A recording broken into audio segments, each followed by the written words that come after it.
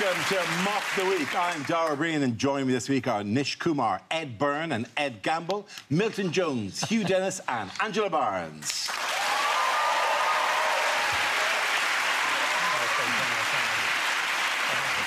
We start tonight with a round called If This Is the Answer, What is the Question? On the board are 6 categories. Angela, which category would you like? Can I have world news, please, Dara? Lovely. Your category is world news, and the answer is 6. What is the question? Is it, what do men in New Zealand think about every 10 seconds? Is it, what was the number of the 6th person to own a telephone? Is it how many calories were in the winning dish on North Korean MasterChef? Is it the number of times my father has referred to this show as Mock of the Week today? Man, I'm telling you, it is literally written behind me. Yeah, I know. And people go, oh, yeah, I know you. You're in Mock of the Week. Really? Read it. Read it, asshole. Read it from behind my face. Isn't that your head looks like an O?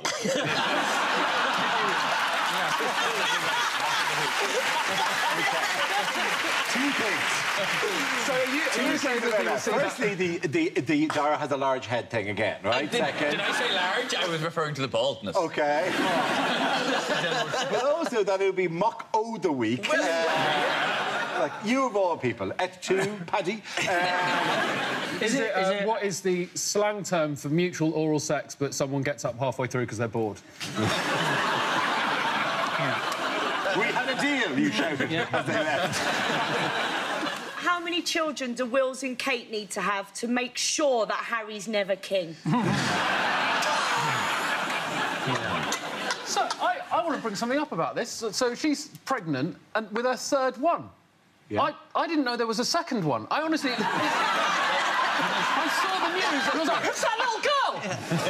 They're like Fast and Furious movies. There's always one more than you think. Did you not see the word previously on Kate? Is it how many seconds would a giraffe last in a World War I trench?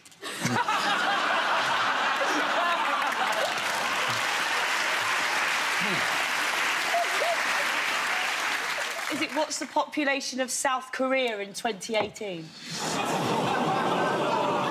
Oh, the South Koreans in tonight. It's very sensitive. Is it simply at what age does life start to go downhill?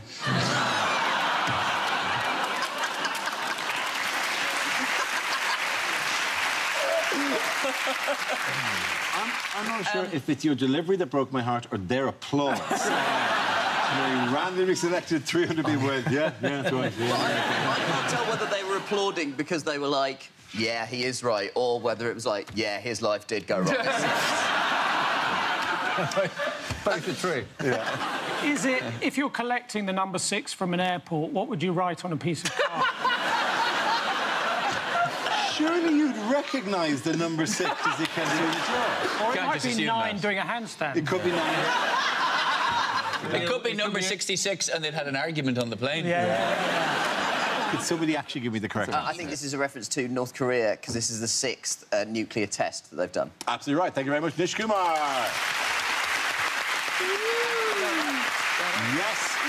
The question I was looking for was, how many nuclear tests has North Korea carried out? This is the news that North Korea has conducted, at the time of recording, its 6th nuclear test, its biggest so far. The country claimed it had detonated a hydrogen bomb that can be fitted to a ballistic missile. I love the caveat of at time of recording. Yeah! Well, the way things are going, this could be the first ever episode of Mock the Week not to make it to Dave. It's not a very impressive nuclear weapon, is it? No, Did you want more like... stripes or something? Did you want, like, It just looks like a It is scrappy... a very impressive butt plug. Yeah. It's very worrying, though, isn't it? Like a megalomaniac who's got nuclear weapons and a terrible haircut. He's taking on Kim Jong-un. I would also like to commend Ed Gamble on his commitment to satire this week, because he appears to have had his hair cut exactly like Kim Jong-un. Well, I didn't want to... Thank you. Do we have I don't want to jinx it, but I've got a rather important audition later. The rules of being of the lookalike on the show is you really got to do the whole pose. Have you got the picture? What do you mean the whole pose?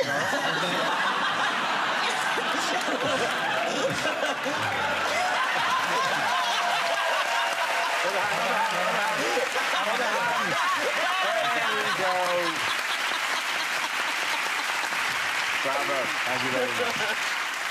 I look forward to seeing how that was when I watch it back.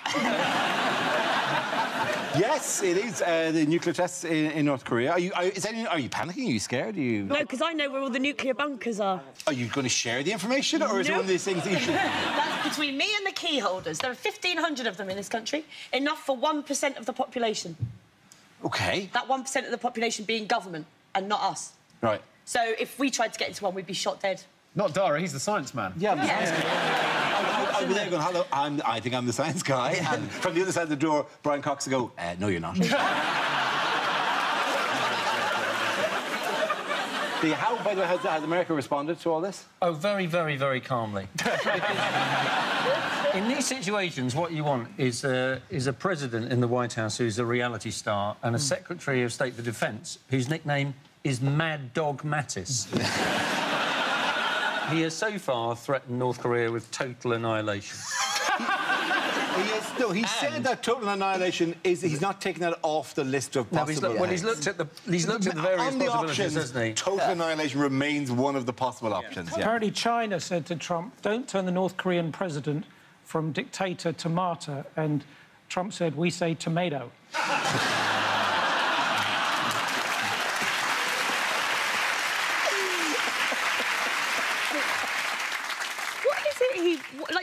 Does Kim Jong-un really believe that the US wants to invade North Korea? Yes, he's been told this for years, yeah. But, I mean, it's so insane. That's like Piers Morgan having a birthday party and hiring bouncers. It's like, no one's coming, Piers. Who's in the middle of all this? Who's in the middle of all this? China? The whole of the rest of the world. South Korea. It's Japan. Japan!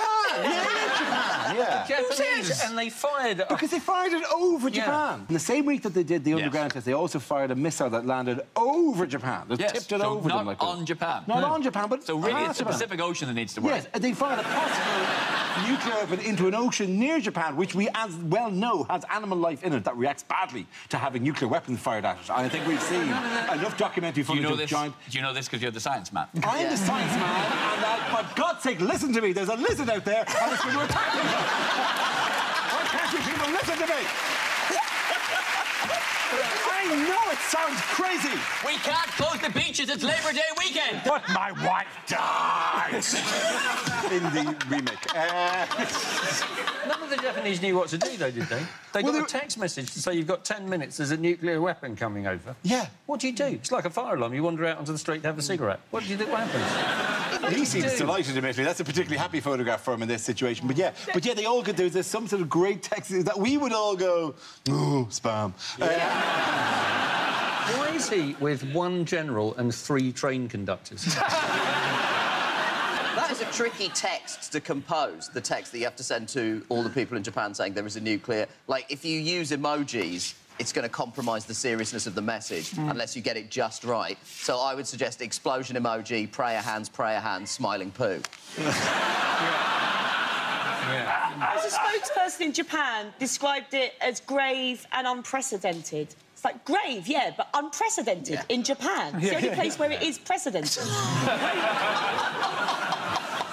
There were genuinely signs at the metro stations saying we are experiencing disruptions because of a ballistic missile launch. I love it. It was just disruptions. Like here, obviously everything would shut down immediately. There, the threat of nuclear war doesn't push them onto a replacement bus service.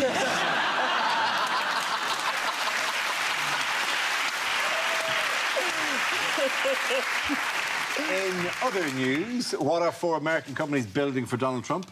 A wall.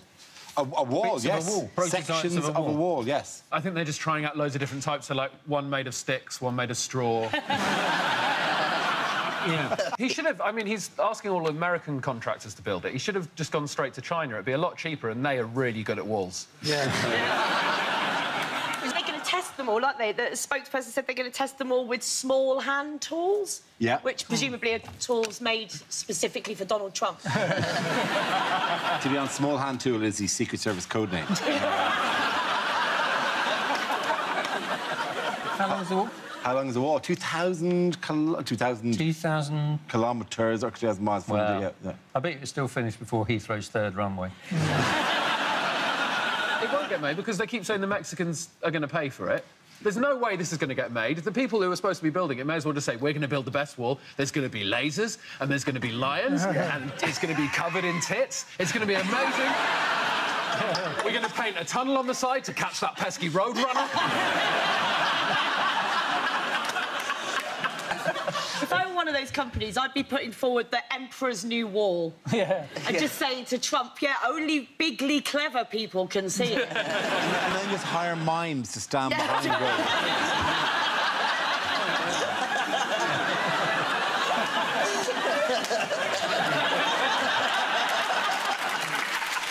That would be great.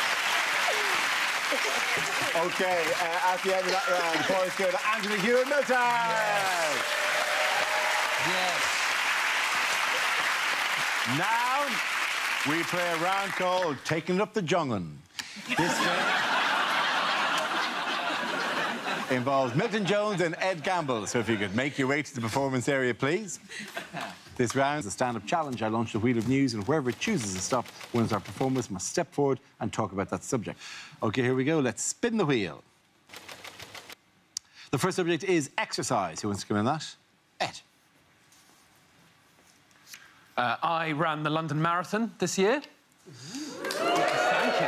That was an absolutely amazing reception from you guys. Thank you very much. There was an awkward pause. Two people thought, I better fill that and go, ooh, and the rest of you collectively just went with, well, we could not give a shit. Thank you very much. We saw that on television. Thousands of people did that. Also, it was in April. How about you? Move on with your life.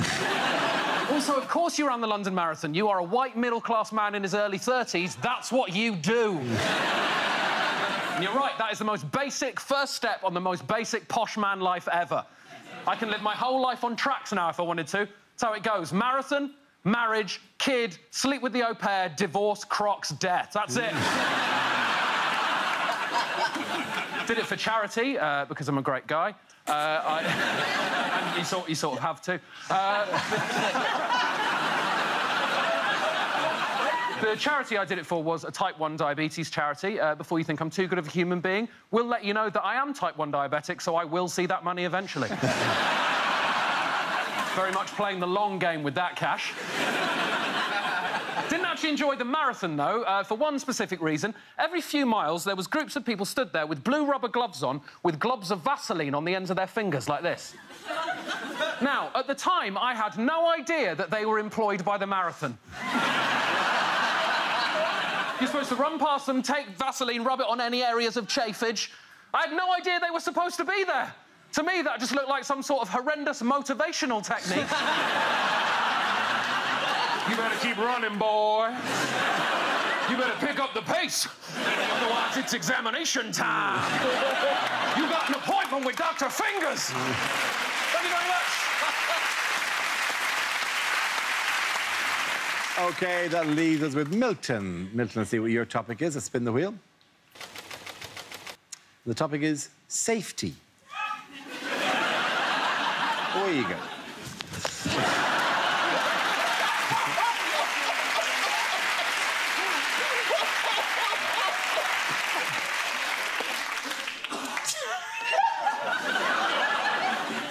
Just like to say to the old man who was wearing camouflage and using crutches, who stole my wallet earlier, you can hide, but you can't run. Of course, these days, a lot of people are putting poison on the menu of restaurants in the hope that French people think it's fish.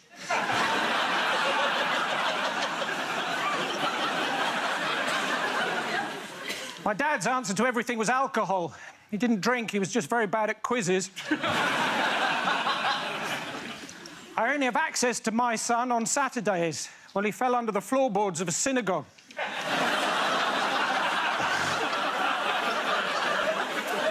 And I would like to see a world without plagiarism. You may say I'm a dreamer.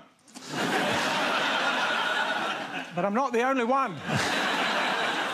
You see, my friends, if I had a crystal ball, I'd sit down very carefully.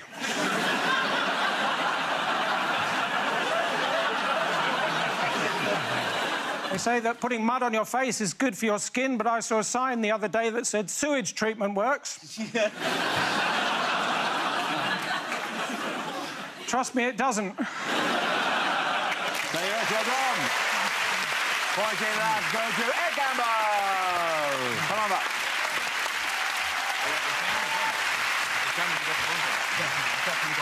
Our next round is called Picture of the Week. I show the panel a topical image and ask them to tell me what's happening. So, what's going on here? Is that after the latest exchange rates? Is she holding Britain's pot we've got left to piss in? Is Shinzo Abe saying, who is this ghost and why does she keep saying strong and stable? He looks like he's got, I have a traditional Japanese welcome for you right here. More likely that Shinzo Abe is saying Saki and she's saying, no, I was being serious. It's actually very respectful what she's doing. She always dresses as the flag of the country she's visiting. Does anyone know what it is? They are laying bets on whether or not they can get Theresa May to drink the finger bowl. Is Theresa May on a trade trip to Japan? Absolutely right. Thank you very much, Hugh. Dennis. Yes, of course. This is a picture of Theresa May and Japanese Prime Minister Shinzo Abe during her visit to Japan last week. So what did she announce while she was there? Oh, she said that she's not a quitter. Yeah. Yeah. Although she doesn't want to drink any more Japanese tea. I don't trust people who announce things that they're not doing. Like, I got on a train once and I went to sit next to this guy and he just looked at me and went, I'm not pissing my pants. And I thought, I'm not sitting next to you. It's an unusual thing apologies, to say. Angela. You don't know. She's a bit like a boxer, isn't she? Who gets knocked out and demands a rematch. You don't know whether to admire her tenacity or wonder whether there's brain damage. Meanwhile, what's Boris Johnson been doing? He's been doing the same thing as Theresa May, which is... Well, rather dangerously, he has been in Nigeria. Are we sure that he's there negotiating trade deals, or is he there following up an email he received from the King of Nigeria? I think it's far more likely that the King of Nigeria or the Prime Minister of Nigeria has Boris Johnson appear and go, flub-a-lub-a-lub-a-lub, I'm the Minister for Foreign Affairs of the British government, and we need you to invest such and such £1 million, and then we'll give you lots of jam. He's going, oh, one of these. We knew one was going to come the other way eventually. I wasn't born yesterday, mate. Delete. Mate, we invented this. We invented this scam here. You can't kid a kidder. You can't come to Nigeria and tell us that you're the foreign minister. And that you have lots of jam. They've not really... Either of them have immersed themselves in the cultures of where they've been. And Theresa May went for tea, and he went to the Guinness factory. They may as well have asked for a fry-up and an EastEnders box. Boris is enjoying it, though. Oh, my God, what happened to his face? What happened? He looks like the Walking Dead. Look how big his hand's swollen up. The good thing about Boris Johnson... No, I can't remember.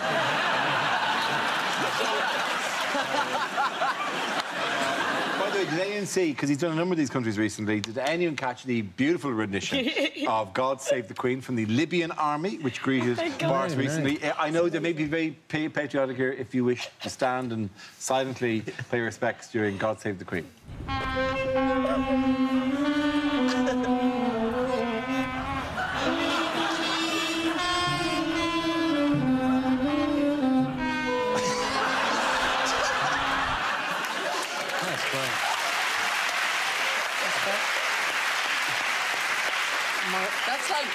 That's like the scene at the end of Close Encounters when they're still trying to figure out.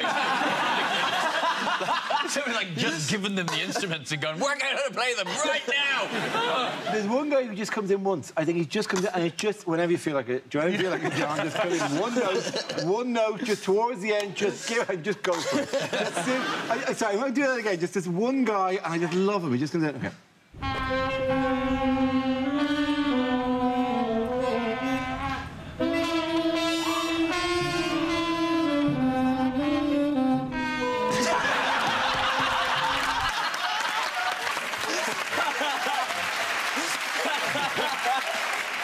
the news. What's been surprising drivers in Buckinghamshire? Oh. Glasgow. Yes. Is it they've got these bollards, and in order to get people to slow down, they've dressed the bollards as children. Yes. But not as sort of normal children, as the ghosts of children. Yes, they have. Spooky children. Yeah, absolutely horrific. Yeah, that you're supposed to drive past and go, oh, my God, I don't want to hit the spooky Hit this New American York child. Jets. First thing I'd do, if I was driving at night and I saw a child that looked like that, I'd run it over immediately to release the demon within. See, the idea of these is that people will think the bollards are children. Yes. And slow down. Eventually, they'll realise that they're not children. Now, has anybody ever heard the story of the boy who cried wolf? Does that mean in Buckinghamshire, previously, people have just been seeing bollards and been like, not today, son? Plowing straight I think into this them. car can take it. I think this car... I like my car bollard-proof. A very popular choice in this part of Buckinghamshire. It'd be great if they were those bollards that came out of the middle of the road.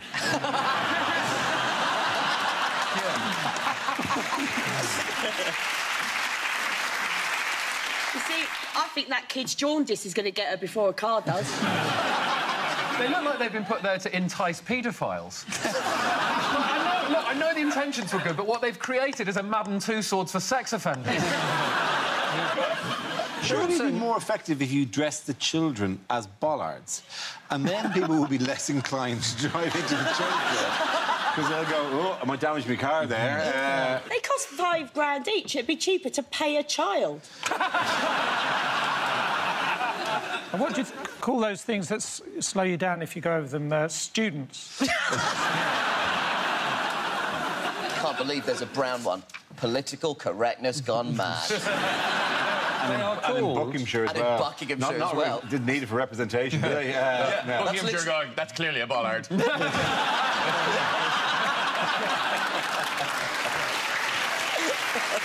the end of that round, the points go to Ed and Nish.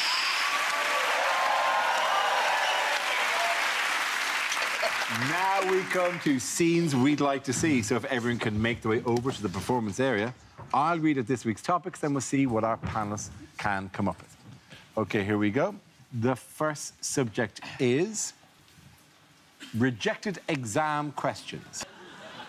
Which of the following is not a hydrocarbon? Kerosene, ethylene, come on, Eileen.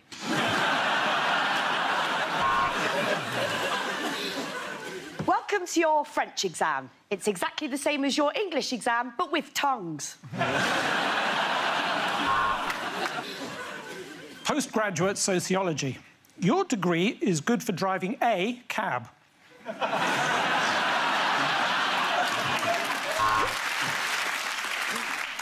Draw the male reproductive system on this toilet door. Why do Mummy and Daddy not love each other anymore? Was it something you did?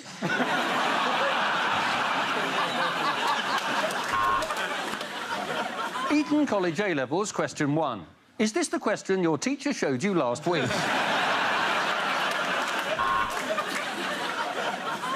If Theresa has 330 seats in the Parliament and then she loses 13, how does she still have a job?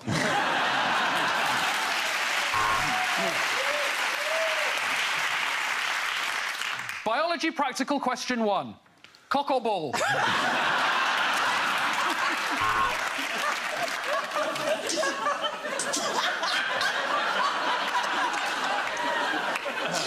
Psychology, question 1.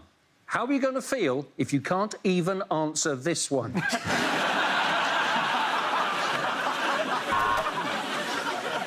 Cornwall has no capital. False or true?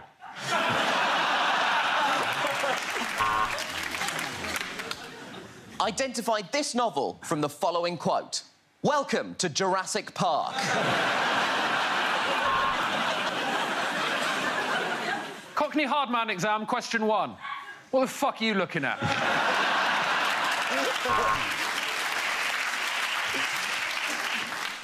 Theology. Is there a God? You'd better hope so. Look at this next question.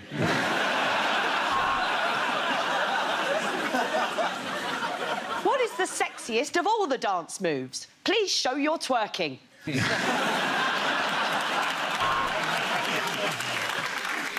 Nuclear physics A-level. Mark on a map where Guam used to be.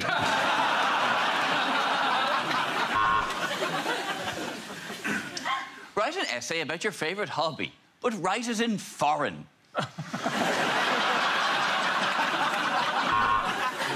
Who predicted the first fridge? Was it A, Nostradamus, B, Prepostradamus, or C, Defrostradamus?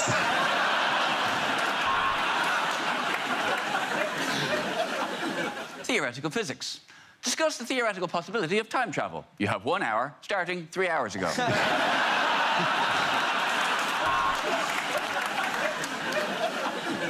Advanced bullying, question 1. Dickhead says what?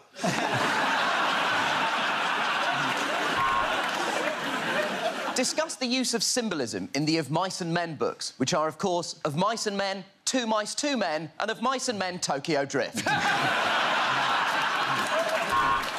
OK, next topic is commercials that never made it to air.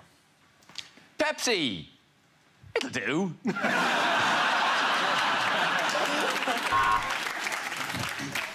Immigration. Loves the jobs you hate. Why do I use pan 10? Because my other 9 pans are broken.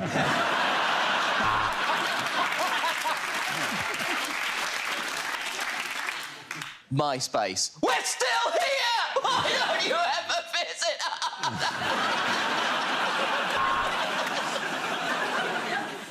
I'm sorry I slept with your sister at your granddad's funeral. Cards for any occasion at moonpig.com. Are you under 7 and can stand still beside the road for a very long time?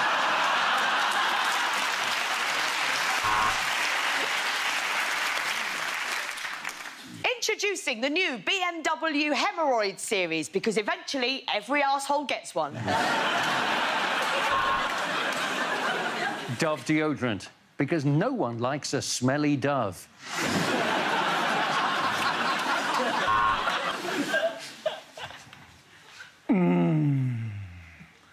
Nish Kumar.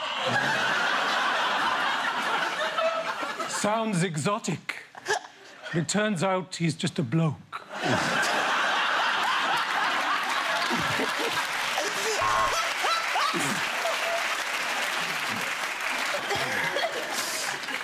Nike now sponsor the panda mating programme at London Zoo. Just do it! Have you thought about retirement? I have since the age of 6.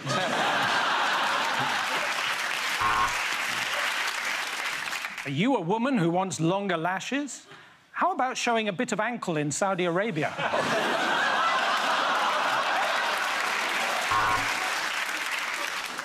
Coffee. Just think of it as like really shit cocaine. I'm sorry, Tiddles just ran in the road and I couldn't stop in time.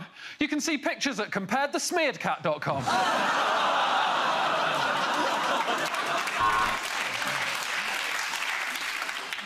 Nando's. It's basically a Sunday roast for brown people.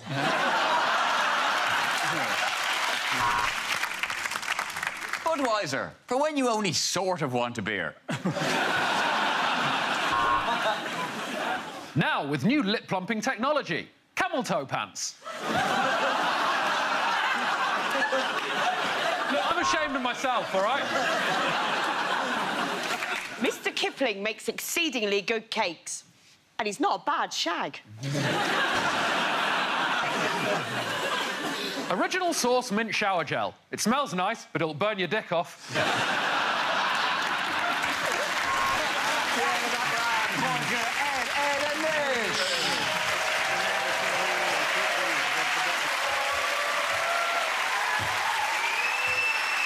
And that's the end of the show. This week's winners are Nish Kumar, Ed Byrne and Ed Gamble. Commiserations to Milton Jones, Hugh and Angela Barnes. Thanks for watching. I'm Dara. Good night.